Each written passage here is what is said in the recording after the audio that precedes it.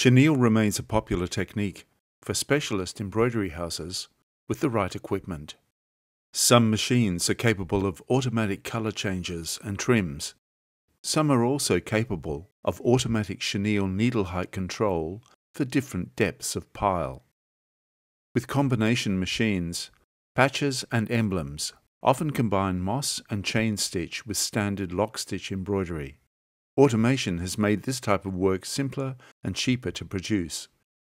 EmbroideryStudio's chenille capabilities make it possible to exploit modern machines to the maximum of their commercial potential and appeal to both popular as well as custom apparel and fashion markets.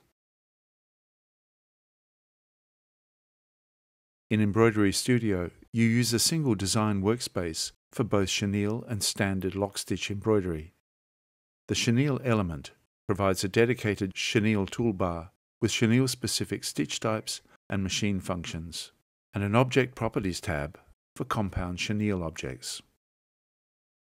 EmbroideryStudio provides a number of stitch patterns typically associated with chenille work: square, double square, coil, and island coil.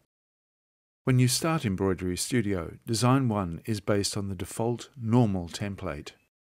Use the chenille template for new chenille designs. Select a format for the target machine. Explicit support is provided for various Tajima, Baruden, Melco, ZSK, and Dachau machine types, both chenille and combination machines. Depending on your machine model, you may need to adjust settings. You can create a new format based on an original.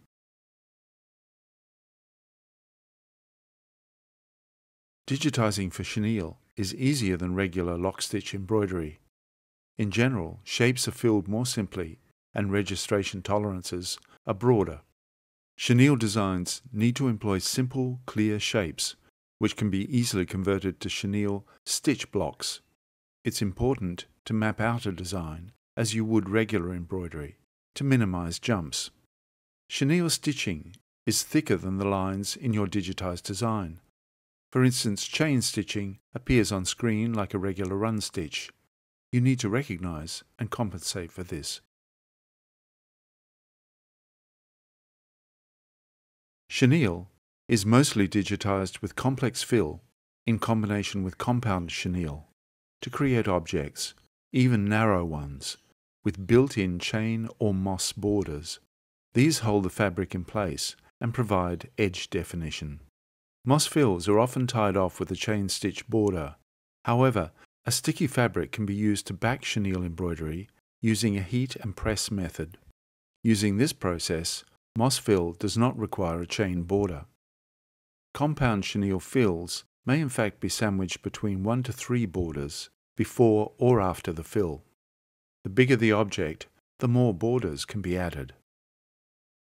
Depending on the number of borders, adjust the fill offset to increase the gap between digitized boundary and fill area. Moss stitch, by its nature, is designed to provide dense cover.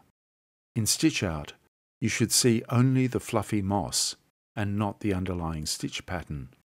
If you are able to see the fabric beneath the tufts, pattern density should be increased. In practice, while stitch angle has no effect on coil fill patterns, it can affect the appearance of square fill patterns. The best angles are 30 degrees or 120. Chain can be used to create flatter fills, but because chenille yarn is thicker than normal thread, it's critical to avoid yarn pileup caused by overlapping stitches. Use open stitch patterns such as maze fill, offset fill, or spiral fill. With chain fills, borders are optional. To add single line borders, you typically use run with chain stitching. Chenille run stitches are similar to lock stitch, except that stitch length should be fixed, not variable. Other stitch types can be used if you have a combination machine capable of producing both chenille and regular stitching.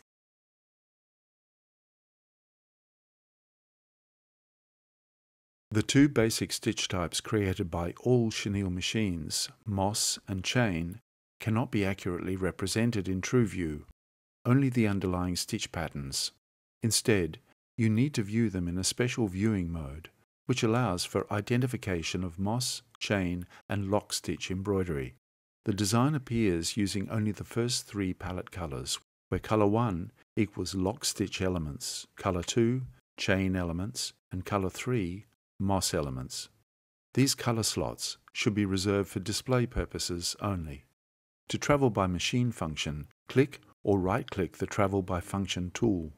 Alternatively, press Ctrl plus Page Up or Ctrl plus Page Down. Use in conjunction with the stitch list to check moss and chain machine functions. While examining your design, note the following. Chenille always starts with a chain code. A moss code must be present at the start of any moss section. The moss section must conclude with a chain code. When continuing after a color change or trim, no additional function code is required. The new block will follow on with the same chain code as the previous. To conclude the chenille section of a design, a chenille off code must be present. In TBF format, this is equivalent to a lock stitch code. After a chenille off or lock stitch code is encountered, the machine heads switch from chenille to lock stitch. Do a test run on the machine using default settings.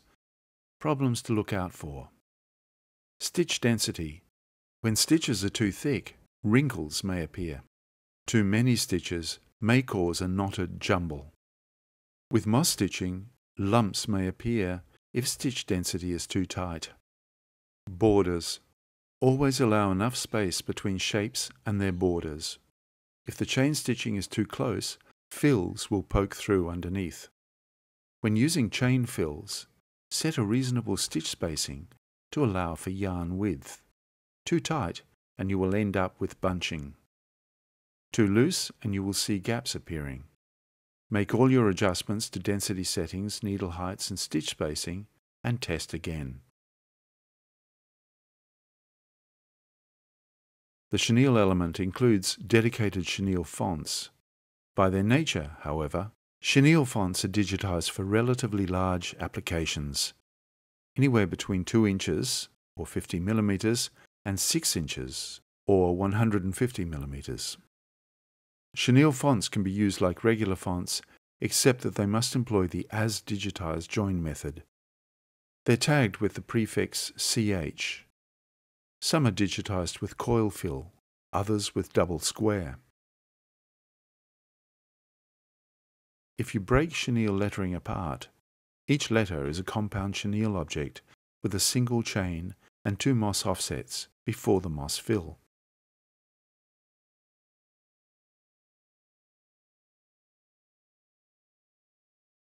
If you check the stitch list, you will see again that each letter is stitched with its own chain and moss stitching. For additional embellishment, you can generate other offsets around the entire object. While chenille designs are saved to native EMB format, this cannot be read by machine. You can, however, export machine files to USB or even embroidery disk. There is no chenille-specific machine file format as such. On output, EmbroideryStudio will translate chenille stitch types, moss and chain, into machine codes that can be interpreted by the machine. Each machine requires its own machine file format. Typically, Tajima DST is used for pure chenille machines. Tajima TBF is for combination chenille and normal embroidery, including sequin. See the chenille supplement and your machine manual for details. Upon export, machine head assignments are automatically encoded in the machine file. The production worksheet provides important information. The machine operator must set chain or moss for each color change, according to the stop sequence displayed here. For more information about digitizing for chenille, refer to the latest EmbroideryStudio Chenille supplement.